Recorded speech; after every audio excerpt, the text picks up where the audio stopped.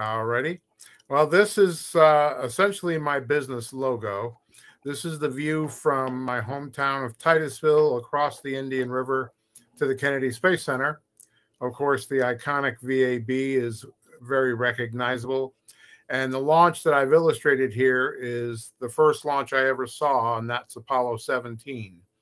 The ISS passes overhead, and I have 2 stars in the sky for my grandsons. Next. Now, in 1972, I wrote to my U.S. Senator because the Apollo program was ending, and I desperately needed to see a launch. And nobody in my family, including me, expected we would get a positive response. And when they did come back and say, sure, we'll get you invited to the launch, I had to write back and say, can you also invite my father? Because I was 16 years old. I couldn't rent a car or a hotel room. And so they accepted my explanation. They invited my father, and we had an amazing 3-day vacation in Florida. Next. Now, the picture on the left in this slide is a NASA image of Apollo 17 on the pad. The picture on the right is taken from a very close to that same location, and that's taken with my little Kodak Instamatic camera, and it really does not do the Saturn V justice. But my view, what I saw in my eye, was that image on the left. It was simply awestruck. Next. The night of launch, we are at the Kennedy Space Center. Next to the VAB, there's a VIP bleacher set up, and this was taken by a NASA photographer. Apollo 17 is lit up in the background. One little public service announcement I can offer is that in Florida, do not wear a polyester jacket or slacks. It was very warm, and I was very uncomfortable, but I was still delighted to be there. Next. Now, during that trip and the briefings and everything else, like they still do today, I learned that the mission patch was designed by Robert McCall. Gene Cernan had asked him to paint it, and it was the first time, to my knowledge, that an artist outside of NASA, he wasn't a contractor, he wasn't an employee, was asked to contribute to the space program in this way. And to me, I said, this is perfect. I can do this. You know, I'm 16 years old, filled with myself. And I said, this is how I can contribute. Next.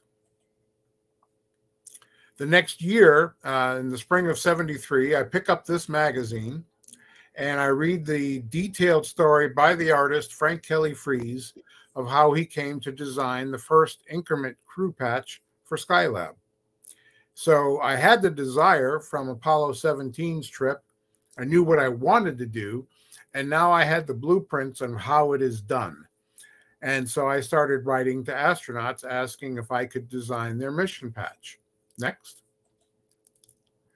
The first opportunity, because all the Skylab missions were designed by this point, the first opportunity was during the second increment mission, Alan Bean's crew, when a leak developed in the reaction control system jets on the service module. And so a plan had always been in place for such an eventuality. And so NASA started putting that plan into work. And so I wrote to the commander, Vance Brand, and sent him this drawing, excuse me. And I said, I would like to design your mission patch, and here's what I've come up with. And by the time he responded, a workaround had been developed, and the mission was canceled. Next. So after 9 years of trying, I said, why don't I write to the most accomplished artist, the most successful one, and ask for his advice? And the advice I received was not the advice I wanted. What I wanted at that young age in 1982. So let's see, I was, what, 26? I wanted him to contact me and say, here's a phone number, call this guy, tell him I said to call you. And what I got was the advice I needed. And he wrote at the bottom of my letter, to achieve success, evaluate your talents honestly, set your goals realistically, work tirelessly at your art and love every minute of the work, study the great art of the past, come back from inevitable failure and disappointments with courage, and work relentlessly. And he actually sketched on the outside of the envelope, and now I have an original Robert McCall hanging in my home office. And now this is the type of advice I give to young artists who contact me for advice. There is no shortcut, and I learned that eventually. But you have to basically pay your dues and earn your way in. Next.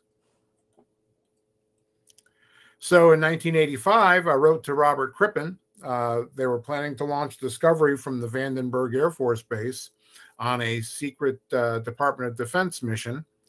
And and he wrote back and said, sure, we'll take a look and see what you can create. And he gave me some parameters to work with. And I submitted the 4 designs on the left. And sadly, the mission was canceled after Challenger. A couple of years ago, I contacted Mike Mullane and Jerry Ross via Facebook. And I said, wouldn't it be interesting as a, pandemic shutdown kind of a project to finish what we started in 1985? Over the years, I had learned that the design with the eagle was Cripp's favorite. So that's the one we chose to develop. And so we worked back and forth with them the way we would have in the 80s. And then when the design was complete, I contacted NASA's patch manufacturer, and I had it made to the specifications it would have been made, with the size, the separate sew-on tab, and so forth. The only thing we did differently is we added my initials and Jorge's on the side, which never would have been done on a NASA patch in those days. And so we didn't want people to think that this was some discovered vintage relic. This is a modern replica of what might have been. And everybody on the crew, Guy Gardner, Bob Crippen, Jerry, Mike Mullane, Dale Gardner had since passed away.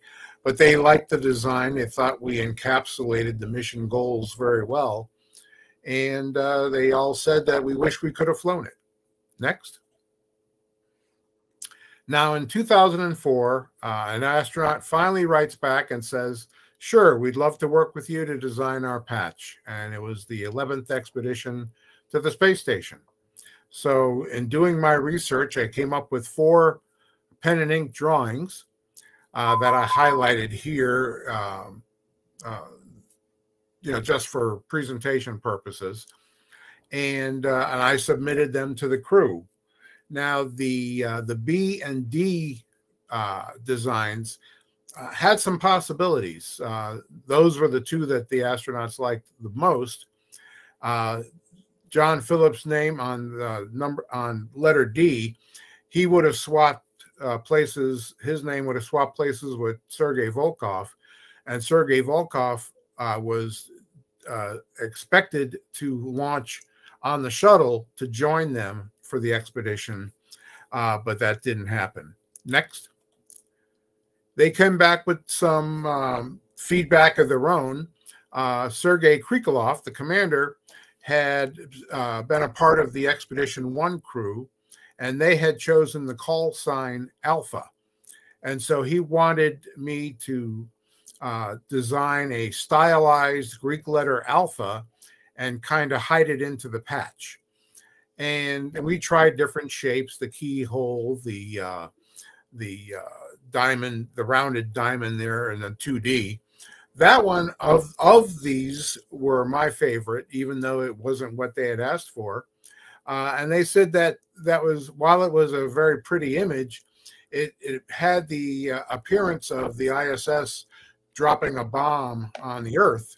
And of course, NASA has to be very careful how the mission patches could be perceived by people that are very unfamiliar with the program. So obviously, the fact that somebody had mentioned that eliminated that design entirely. Next.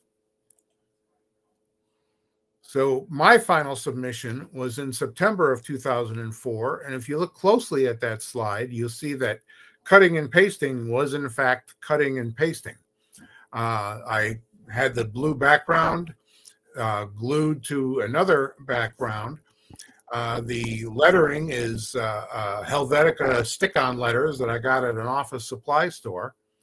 And the ISS I drew, and then on another piece of paper, cut it, colored it and cut it out, and then glued it to that background. And then the flames from the two number ones were actually glitter from my daughter's art kit. She was in elementary school. And, well, no, I'm sorry, 2004, she had graduated, so I kind of inherited her supplies. And I had to do some surgery with the stick-on letters to create Cyrillic letters. And in December of 2004, John emailed me the design on the right after it had been polished by the JSE graphics team. And he said, it still looks enough like yours that you can proudly claim ownership. And by the time it was unveiled, Sergei Volkov had been dropped from the crew. And next slide, he had been replaced by a son. And since he was the son of a cosmonaut, he said that the son is him. And that was the Expedition 11 patch unveiled in February of 2005. Next. Now, I heard from Jorge Karts after the unveiling. He congratulated me on the accomplishment. And he confessed to me that he too had always dreamed about designing a mission patch. And I said, I didn't know if the opportunity would ever arise again. But if it did, why don't we collaborate? So in late 2007, early 2008, when I was contacted by Eric Bowe on the SDS-126 crew, I said, Jorge, why don't you create a design based on your understanding of the mission goals? I'll create a design the same way. We'll submit both. And we did. And these are the two initial drafts that we submitted to the crew. And they came back with some feedback. Next slide. And we combined some of the elements of both Jorge's and my design. There was a crew change by this time. Joan Higginbotham had been replaced by Heidi Stephanischen Piper. And that was the biggest challenge, quite honestly, in this patch, was coming up with something other, because they didn't want a circle, coming up with something other than that that could fit the names of different sizes. And so the final patch, the Endeavour has dropped off its cargo of supplies, as well as Sandy Magnus, who was joining Expedition 18, and it is making its way back to Earth. The sun rays point to the station. The constellation Orion belt points to the red planet Mars, because at that time, the next program on the horizon was the Constellation program. And we were going back to the moon and on to Mars. And of course, that program was canceled in favor eventually of the Artemis program. But that's what all these design elements mean. And to your point, Tracy, that there's nothing on a patch that's there by accident. Everything is there deliberately for a reason. Next. Now, when the 133 crew was selected, they were going to be the final shuttle crew. And so they made the wise decision, in my mind, to contact Robert McCall and ask him to design their patch. He had done STS-1, and in doing STS-133, he would have had perfect bookends for the shuttle program. And he submitted 2 watercolor draft designs on a Friday. Next slide. And these are the 2 designs that he submitted to NASA. He sent them FedEx package because they were actual watercolor paintings. And that was a Friday, and he passed away Saturday morning. And so the crew had learned of his passing before they received the package. And that weekend, they didn't know what they were going to do because, here this guy had said, sure, I would love to design your patch.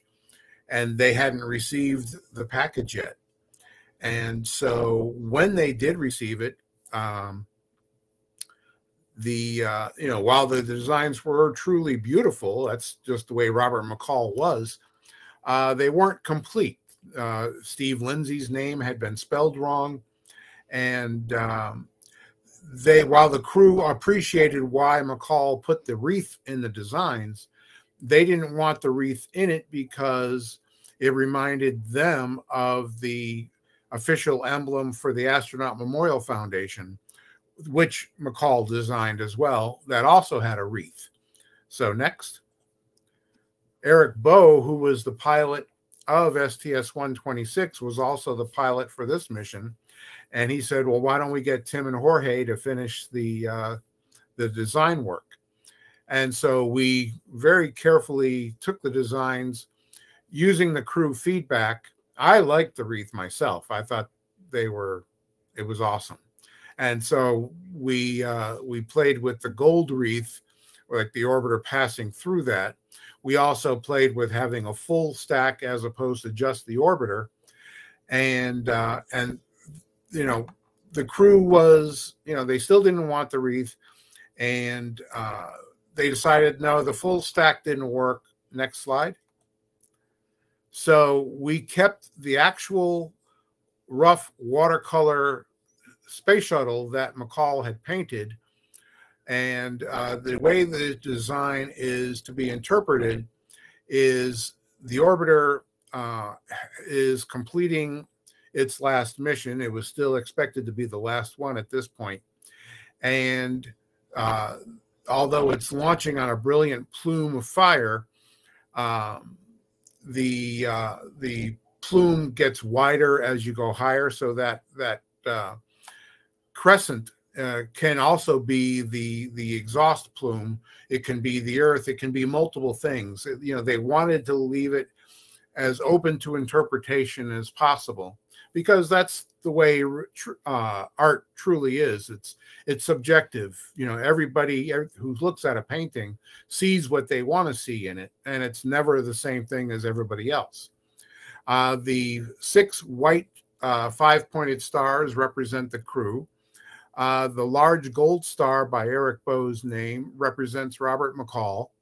The 2 smaller similar stars under Steve Lindsay's name are there for Jorge and I.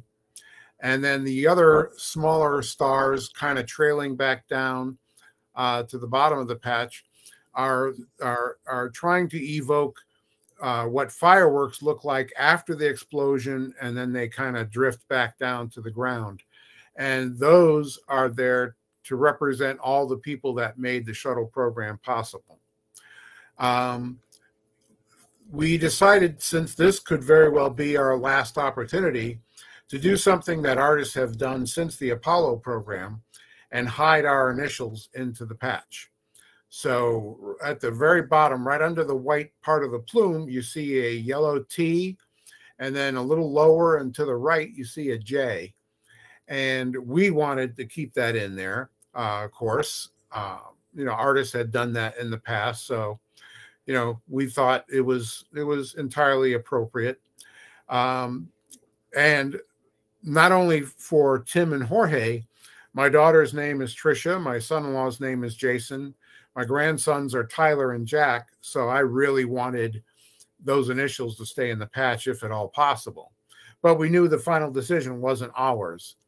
When the patch was unveiled, the T&J were still there. And I didn't learn until a while later that the graphic artist assigned to finish the patch for all the things NASA uses them for was named Terry Johnson.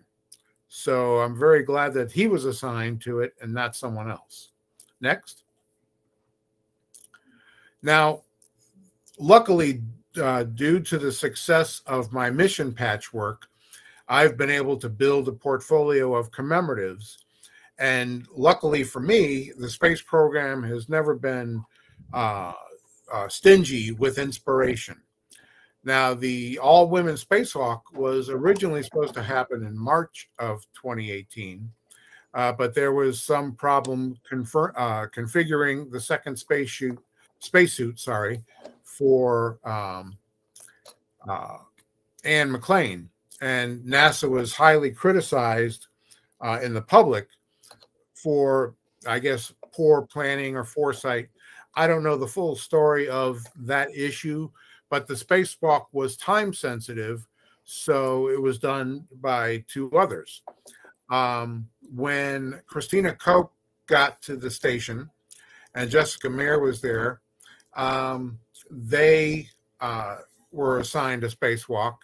There was plenty of time to configure the spacesuits, and then we decided to use the graphic that's on the right shoulder of the EMU, which was done by Hamilton Sundstrand, the life support manufacturer.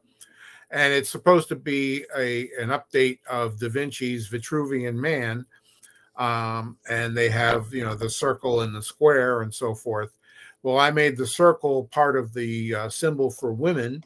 The square is represented by the inside border of the solar arrays. And then the date is at the bottom. The 8-ball at the intersection of the cross is there because both Christina Koch and Jessica Meir were members of that astronaut class nicknamed the 8-balls. Sandy Fletcher was the EVA officer in Mission Control. Stephanie Wilson was the IVA, the coordinator when they're inside getting ready for the spacewalk, and she was in Mission Control. And Bridget Scheib was the task MPSR. Next. Now, speaking of the space program providing generous inspiration, when Wally Funk was able to realize her dream of spaceflight, that presented instant, inspiration. This patch probably took me a day, and I imagined the window frame of a Blue Origin spaceship. Wally Funk has brought up to space a Mercury 13 lapel pin, and she is looking out the window and thinking of the 12 other women that she was associated with, and their names are ghost stitched into the black background, and the date of the flight is ghost stitched at the bottom of the patch. And I was able to get through intermediaries, get Wally a couple of these patches later on that fall, and I was told that she loved it very much. So that was very heartening to hear that that the person I was trying to pay tribute to enjoyed what I created. Next.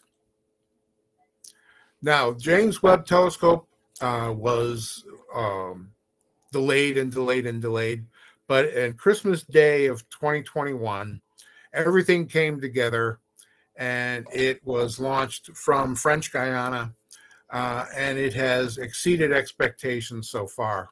This patch had been designed months in advance, and we were just waiting for it to be able to be released, because you can't really, just like the Artemis 1 launch commemoratives, I've already designed those. I just can't do anything with them until the launch actually happens.